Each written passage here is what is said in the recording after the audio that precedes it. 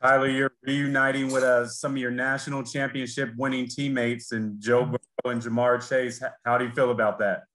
I feel great. I mean, like I said earlier, getting back to the basics, getting back with my brothers and ready to go back to work. Have they texted you at all already? I talked to Jamar yet, not Joe yet. I know Joe probably busy somewhere, so but I know he'll probably text a call. But I talked to Jamar. Me and Jamar are very close, and we're ready to get to work down there. Tyler, you come from a program that's produced a lot of NFL players.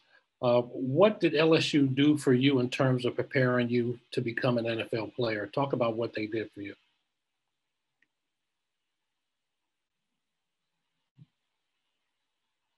I think you're on mute. Tyler, you're on mute.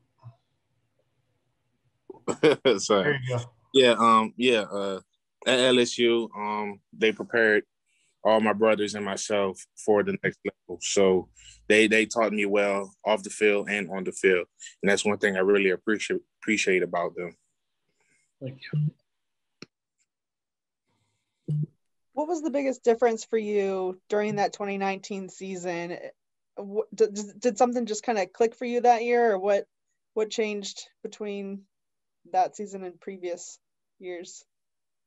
Yeah, after the 2018 season, after the last few games, after I done played a lot, got the college level at LSU and understood the standards that they wanted me to meet. I matured during the spring and before the 2019 season.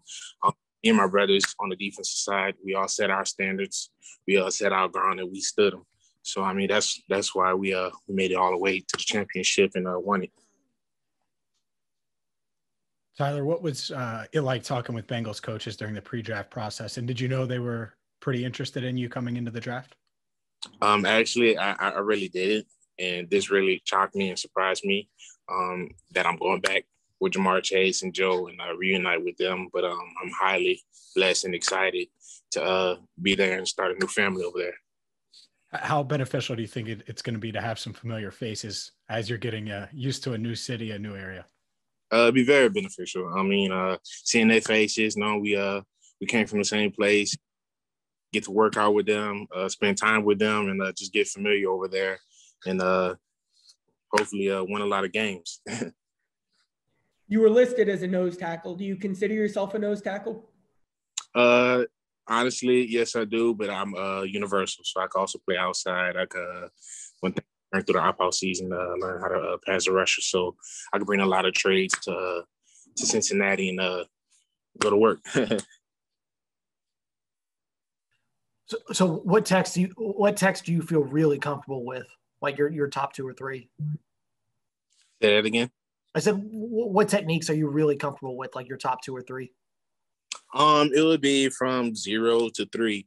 I'm universal, so I mean, most of the times, like at LSU, I'm known for taking up doubles or triple teams. So I mean, as long as my linebackers eat, my edges eat, I'm okay. I'm a team player, so that's what really counts.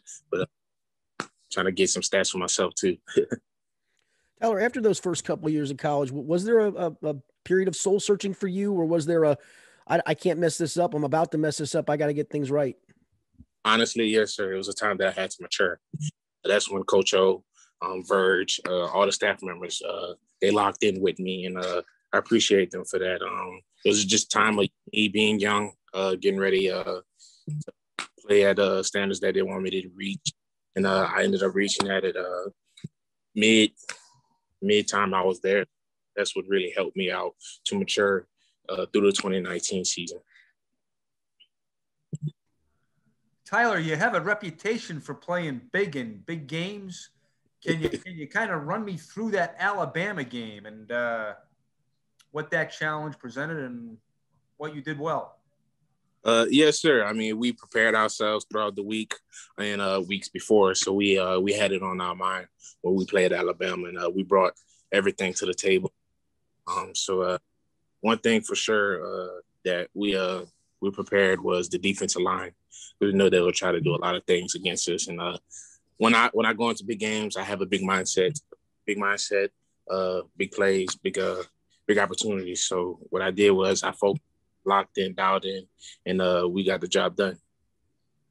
Tyler, are you a big NFL fan? And do you know much about the Bengals in the AFC North? Do you know much about what you're getting into here? Not really, but I'm ready to learn, ready to get down and start something new. Oh, there's a picture of you from that Alabama game with Joe on your shoulders. Do you remember carrying him off? Yes, sir. I remember that. Talk about playing down in the dirt. I mean, you guys get a different kind of joy playing down there, eating up space, just going at it play after play after play. What joy do you get personally from playing down there? Ever since a kid, that's all I learned how to do, and took it very far. I mean, I played multiple sports such as basketball and baseball, but I fell in love with football at a young age. So I stuck with that, played in middle school, played in high school, had a blessed opportunity to go to any school I wanted. I chose LSU. And I mean, it's a blessing to me, and watch myself grow and take over the leadership of my dad, my own family friends that play football, and they get to watch me go to the next level. Tyler, you mentioned you had to mature in between the 2018 and 2019 season. How much did that benefit you after you opted out in 2020, and how hard was that to be on the sidelines and sitting out while LSU was playing? Yeah, well, when I opted out, I mean, it was a lot of pros and cons what I needed to work on.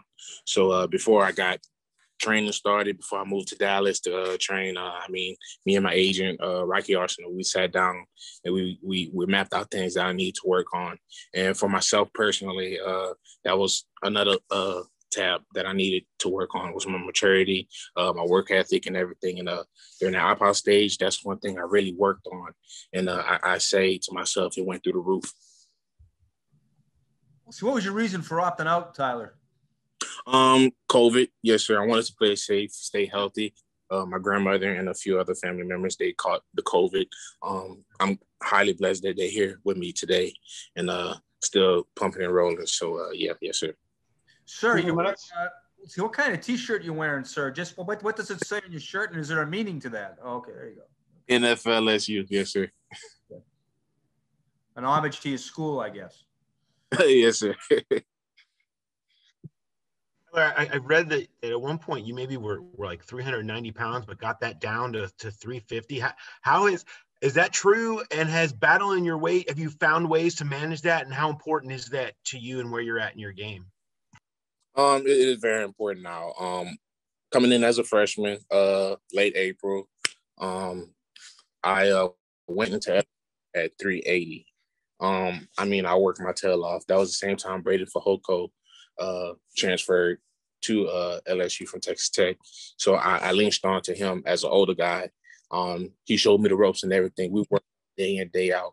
And about 2018, I dropped my weight all the way down to 346. So that was a tremendous goal that I did for myself.